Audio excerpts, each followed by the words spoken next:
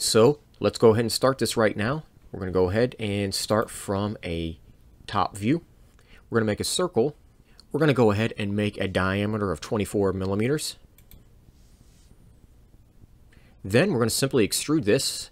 I'm going to extrude this by 180 millimeters. That way it's nice and long enough to slide over the actual wooden dowel. Now on the inside here, I'm going to make another one so we can bore down into it. We're going to put this at 10 millimeters to give it a little bit of space around the edges.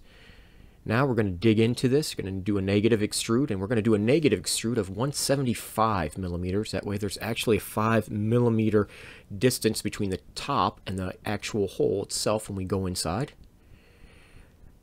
Next step, we're going to do a fillet of 2.5 millimeters on the outside and in the inside. That way it'll give it that nice curved edge, and also will help it so it won't actually tear apart as easy. Since we're using TPU, I have no clue how that's going to hold up over time. We're going to repeat this to the bottom down here. Going to give it a nice fillet. Let's do this also at, let's just do this at a straight 2 millimeters. We don't want it to have too much of a fillet here. It might look a little awkward. So what we're going to do next is we're going to make some patterns on the side using some holes here. And we want to do that so it gives it a nice texture and you're able to grab it easier. So we're going to click on this plane right here, right in the center.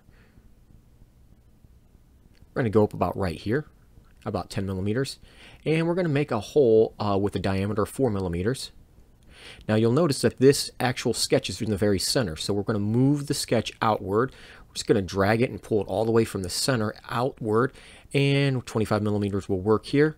Now what we want to do is we're going to make a shape out of this, and so we're going to extrude it by let's see, maybe negative, what do we don't want to go too far in, so let's do a negative 10 millimeters, and it'll be a subtraction because we want a hole.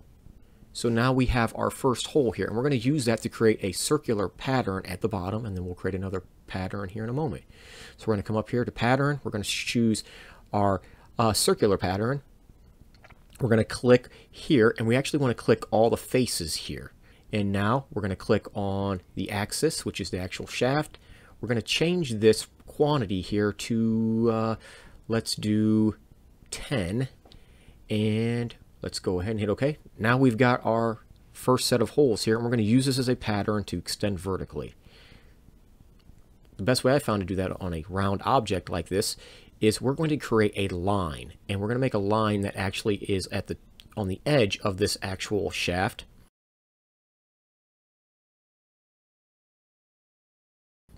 And we're going to extend it all the way up to where our fillet lines were, and in this case it was 175 millimeters. And what this line allows us to do, it's going to be used as a pattern. It's going to allow us to use that as a map so we can put the other circles on here. And so now we're going to come up here to create, and we're going to go down to pattern, and we're going to do pattern on a path, and that's the pathway we're going to be selecting. So first, we're going to go around and select every face from the original circular pattern we just created. So let's click all these.